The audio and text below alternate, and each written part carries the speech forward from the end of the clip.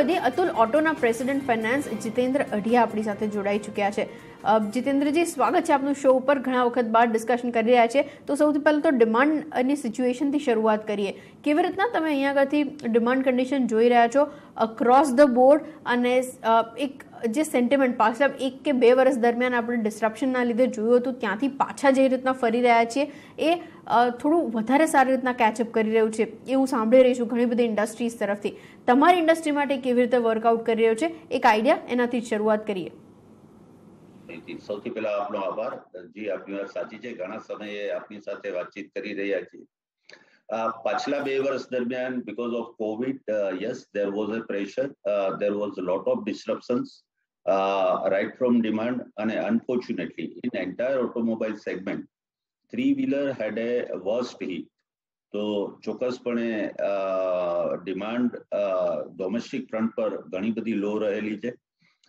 Pre Covid લેવલની વાત કરીએ, even the concluding financial year FY22 ended with 2,60,000, which is hardly, you can say, 1/3 of pre-COVID level.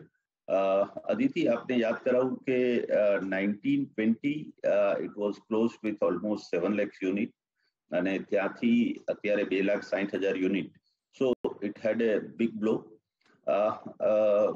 સારી અને positive વાત એ છે, માર્ચ મહિનાના જો નંબર્સ આપણે જોઈએ, it is coming back to somewhere close to 32,000 on a domestic front, અને ગયા આખા વર્ષનું એક્સપોર્ટ વોલ્યુમ જો જોઈએ તો 5 લાખ યુનિટ રહ્યું. 5 lakh unit, which is almost acquiring pre-COVID level. So from this point onwards, export looks very promising, and it looks that ke agla વર્ષોમાં પણ પ્રોગ્રેસ ચાલુ રહેશે. ડોમેસ્ટિક ફ્રન્ટ, યસ, 2 વર્ષ ઘણી લો ડિમાન્ડ પછી I expect FY23 is expected to perform much better, અને કદાચ we will start feeling that numbers from June onwards, or you can say Q2 onwards. બિલકુલ. અને મને યાદ છે આપણે લાસ્ટ ટાઈમ બી ચર્ચા કરી રહ્યા હતા ત્યારે તમે કીધું હતું થોડુંક પેસઅપ થવામાં ટાઈમ લાગશે, બટ ઇવેન્ચ્યુઅલી આપણે જે પ્રી કોવિડ લેવલ્સ હવે વિટનેસ કરી રહ્યા છે, અહીંથી ડિમાન્ડ કેવી રીતના વર્કઆઉટ કરે છે એની પર ધ્યાન રાખીશું. તમે જે સ્ટેટમેન્ટ્સ આપ્યા જીતેન્દ્રજી, ત્યાંથી શરૂઆત કરવા માંગીશ. એક્સપોર્ટમાં આટલી સારી ડિમાન્ડ કેવી રીતના દેખાઈ રહી છે, એક તો એની ઉપર આઈડિયા. માત્ર તમે નહીં, આખી ઓટો ઇન્ડસ્ટ્રીમાં મેં જેટલા બી લોકોની સાથે ડિસ્કશન કર્યું છે, ડોમેસ્ટિક ડિમાન્ડ કરતાં ગ્લોબલ ડિમાન્ડને લઈને વધારે કન્વિન્સિવ સ્ટેટમેન્ટ્સ પણ આપી રહ્યા છે. અને બીજા સપ્લાય સાઇડના ડિસ્ટ્રપ્શન્સની ઉપર વાતચીત કરીએ પહેલાં આની ઉપર એક કમેન્ટ, ડોમેસ્ટિક રિવાઇવલ કરતાં પહેલાં તમે ગ્લોબલ રિવાઇવલ કેવી રીતના એક્સપેક્ટ કરી રહ્યા છો, અને ક્યાંથી કોન્ફિડન્સ આટલો બિલ્ટઅપ થાય છે, એક આઈડિયા એની પર. Aditi, if we understand the entire, globe, there are developing economies or there are underdeveloped economies. કે જે જગ્યાએ three-wheeler has got its own space. It is undoubtedly that three-wheeler થી વધારે સારી ઇકોનોમી પર કિલોમીટર, પર પેસેન્જર કે પર કેજી કોઈ પણ વ્હીકલ ડિલિવર ન કરી શકે. The way three-wheelers are being penetrated in developing economies or underdeveloped economies, obviously, આ બધી જગ્યાએ people start liking three-wheelers, point one. Second, with improvement in technology, yes, from no norms to BS1, then upgraded up to BS6. તો લોકોના pollution concern પણ થોડા ઓછા થતા જાય છે. All these factors put together is creating a way inroad for three-wheelers. I expect earlier, if you recall, there were only destinations called Asia and Africa for three-wheelers. Of late, Latin America has joined this trail. Latin America is another promising destination for export from India, and obviously another factor which really works for Indian brand is all the Indian brands are standing by the quality. If we talk very briefly and broadly, so there are very limited countries which manufacture three-wheelers. આ બધા countryઓમાં Indian brands are most trusted brand. So this has created favorable, numbers for Indian brands in export market. Agreed sir. અચ્છા, એ સિવાય margins પર આવીએ. Margins અને volumes મારે parallel discuss કરવા છે. માર્ચ મહિનાના તો આપણે નંબર્સ જોયા, તમે કીધું અહીંથી થોડુંક થ્રસ્ટ મળશે આગળ જતાં જે રીતના ડિમાન્ડ પ્રોસ્પર થાય છે એને લઈને. માર્જિન્સ કેવી રીતના એક્સપેક્ટ કરું, કેમ કે ત્યાંથી એક થોડુંક જે કોસ્ટ સ્ટ્રક્ચર છે વેરિયન્ટ થઈ ચૂક્યું છે, જે પ્રમાણે પ્રાઇસીસ કોન્સ્ટન્ટલી ઇન્ફ્લેટ થઈ રહ્યા છે, એ કેવી રીતના બેલેન્સ આઉટ થશે, અહીંથી શું પોઝિશન છે નેક્સ્ટ, કેમ કે FY23નું સ્ટાર્ટ બી કરીશું આપણે, Q4ના રિઝલ્ટ વખતે તો ચોક્કસપણે વાતચીત કરીશું જ, બટ અહીંથી વિઝિબિલિટી કેવી રીતે બને છે on that terms? The situation is completely volatile, really difficult કે કોઈ પણ વસ્તુ અત્યારે માર્જિન ઉપર આપણે બહુ ક્લિયર વ્યૂઝ બનાવી શકીએ. point 1, there will be a pressure, no two thought about it. Even today I was just listening to you. Maruti has increased the price, Mahindra has increased the price, and so is the case with all OEM. They are in Q2 just trying to ease out that pressure. પરંતુ considering various factors, it looks like કે margin ઉપર થોડું pressure તો બનેલું રહેશે throughout the year. Improvement will happen once the overall situation is stabilized, which I expect that may happen sometimes in H2. H1, Q1, Q2 will be definitely all OEM would be under pressure. Okay. અને આપણા પ્રાઇસિંગના સ્ટ્રક્ચરની અંદર કેવી રીતના changes આવ્યા છે? તમે hikes લીધા હોય તો પાછલા વર્ષથી અત્યાર સુધીમાં કેટલું ક્વોન્ટમ હતું? અહીંથી જો તમે એમ કહો છો આનું આજ વોલેટાઇલ સિચ્યુએશન રહેશે તો તમે કેટલી એક્સપેક્ટ કરી રહ્યા છો હજી પ્રાઇસ હાઇક્સ લેવા માટેની? See, Aditi, પાછલા વર્ષમાં we had 3 price revisions, upward price revisions, of course. What we foresee from Athuroto's point of view, I should admit it that we are not the price maker, obviously. In this entire league, we are placed in such a way where we have to look at our big brothers for change in the price. We obviously, when demand is low and commodity prices are increasing like anything, it would be very delicate decision.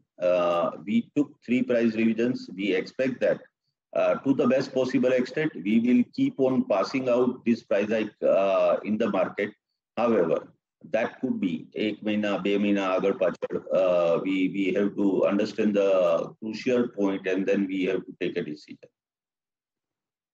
Okay, agreed sir. અચ્છા, અહીંથી EV space કેવી રીતના emerge થતી તમે જોઈ રહ્યા છો? મને યાદ છે લાસ્ટ ટાઈમ આપણે ડિટેલ ડિસ્કશન કરી હતી ઈવી સ્પેસને લઈને. અત્યારે એની ઉપર અપડેટ્સ શું છે? એક્સપેન્શન પ્લાન્સ અહીંયા આગળથી આગળ કેવી રીતના વધી રહ્યા છે? કેમ કે જ્યારે આપણે વાત કરી હતી ત્યારથી અત્યાર સુધીમાં તો ઘણી બધી વસ્તુઓ ચેન્જ થઈ ચૂકી અને ગવર્મેન્ટથી થોડા ઘણા બીજા મેજર્સ પણ આવતા દેખાઈ ચૂક્યા છે આ સ્પેસને થોડુંક વધારે હેલ્પ આઉટ કરવા માટે. તમારા મતે આ આખું ટ્રાન્ઝિશનિંગ કેવી રીતના બેટર ટર્મ્સની અંદર થઈ શકે છે? એક આઈડિયા એની ઉપર. પ્લસ એક વસ્તુ મારે એ બી સમજવી છે, 2 to 3 years down the line અહીંયા આગળથી કેટલું ક્વોન્ટમ હશે જે આપણે આ સ્પેસની અંદર આવતા જોઈશું, સ્પેશિયલી 3-wheeler સેગમેન્ટની અંદર, જો તમે મને એક્સપ્લેન કરી શકો તો. Aditi, see, if we just go by the intentions of the government, where it is very clear that by 2030 they would like to just convert all the 3-wheelers into electric 3-wheelers. So the aim is fantastic. No two thought that encourages all OEM to just change their strategy and align their strategy according to the government rules and regulations. What I foresee that by 2030, personally, I feel that it will coexist conventional vehicle and electric 3-wheeler. There will be a gradual improvement. Now, one of the proof which I can tell you, if we understand the contribution of electric 3-wheeler for FY21, which was somewhere close to 2.5, I'm not considering electric rickshaw because those are not part of regular SIAM volume. Although unauthenticated figures are around 18 to 20,000 a month or 2 to 2.5 lakh units per annum. Those are a different category. જે vehicle conventional vehicles સાથે compete કરી શકે છે એ પ્રકારના vehicle were contributing around 2.5% for FY21. If you understand FY22 result, there is a diminishing trend for diesel three-wheeler, and electric three-wheelers are being, contributing really nice. It is reaching up to double digit, that is around 10%. So all in all, you will see that there will be a gradual improvement આવતા 2 કે 3 વર્ષમાં. I personally feel there will be a contribution anywhere between 25 to 35% from electric three-wheelers. From government point of view, yes, there are a lot many expectations. Unfortunately, the predictions પહેલા હતા કે lithium-ion battery cells will be more cheap, or that will be less costlier. Contrary to that, last year, lithium-ion cell prices have gone up very high, and ખાસ કરીને છેલ્લા 3 કે 4 મહિનામાં. Unless and until the acquisition cost of conventional vehicle and electric vehicle are being matched, ત્યાં સુધી government intentions are not going to meet up with their objectives. So government needs to support for initial 4-5 years through either through central incentives, through FAME2 or state government incentives, whatever way they can do it. One. Two, we need ecosystems. It is a micro commercial vehicle. જે honour છે તેની earning if vehicle સાથે જોડાયેલી છે, અને it is a pre requisite that vehicle should remain on road. સો જેટલી વખત off road vehicle રહેશે એટલી વખત એમના અર્નિંગ ઉપર ડેન્ટિંગ આવશે. સો ecosystem four charging or through swappable battery, there will be lot many things which are coming up on a surface. We need to wait until it evolves and it matures completely. ઘણા બધા changes આવશે. People are talking about lithium ion, people are talking about sodium ion. Let's see, આવતા 2 કે 3 વર્ષમાં there will be lot many changes and improvement in entire technology, and until then government should be ready with its ecosystem so that the intentions can be met with. And let us see આવતા 2 કે 3 વર્ષમાં શું થશે માર્કેટમાં. બિલકુલ. મારે actually infrastructure વિશે discussion કરવું હતું, પણ તમે આની અંદર જ જવાબ આપી દીધો, તો હું એને એક્સટેન્ડ નહીં કરું. બટ મારી એક વસ્તુ સમજવી છે સર, જે આપણે ડિમાન્ડ કન્ડિશનની વાત કરી, આપણે કન્વર્સેશન રેપઅપ કરીએ પહેલાં, અહીંથી આગળ જતાં તમે situation in terms of supply side કેવી રીતના ઇઝ આઉટ થતા જુઓ છો એઝ ઓફ નાવ, અને એની સાથે સાથે જે FY23ની વાત કરી રહ્યા છે, તમારી કંપની માટેના કયા પ્લાન્સ બની રહ્યા છે જે હાઇલાઇટ રહેશે? તમે કીધું તમે પ્રાઇસ મેકર્સ નથી, બટ તમારી પ્રાઇસિંગ જે રૂરલ ઇન્ડિયા સુધી આગળ એક્સટેન્ડેડ છે, એના લીધે સાચી વસ્તુઓ ખબર પડે છે, ગ્રાઉન્ડ સિચ્યુએશન શું છે. તો એ વસ્તુ મારે સમજવું છે, કેવી રીતના વર્કઆઉટ થતી આવનાર વર્ષ માટે જોઈ રહ્યા છો તમે? Aditi, supply chain side, I believe there will be a pressure for another quarter or so, but then it is likely to ease out. જ્યાં સુધી supply chain નો સવાલ છે ત્યાં સુધી. Pricing, yes, commodity prices are definitely puzzling everyone, and as I say, it will keep continue doing its work until end of H1. H2 I expect there will be a stable environment and things would be really comfortable. About Atul Auto Limited, we are definitely placed at a sweet spot. મેં આપને અને દર્શકોને પહેલા પણ કહેલું છે કે we have a capacity of 120,000 unit. બંને યુનિટ કાર્યરત છે, બંને યુનિટ સાથે થઈ અને 1,20,000 યુનિટની કેપેસિટી છે. Fortunately, Atul Auto Limited has got a complete three-wheeler range in terms of applications. I have cargo, passenger, and customized applications. Almost 24 odd customized applications are available.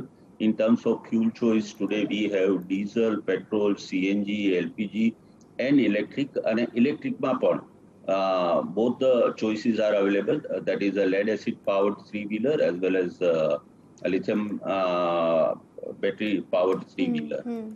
In terms of type of three-wheelers, yes, we have front engine, rear engine. In terms of segmentation, I got 0.5 tonner, 0.35 tonner, That way, Atul Auto is having a complete basket of product portfolio. And we are just waiting for a right opportunity. We have Pan India dealer network. Now we started setting up overseas distributors as well. Although there are around 15 odd distributors are already working with Atul Auto Limited. Our newly launched alternative fuel three-wheeler is getting a very good response. We are on a verge of introducing our electric three-wheeler, which is already homologated, and we expect that we will be able to just, roll out the vehicle once the test and trial is over.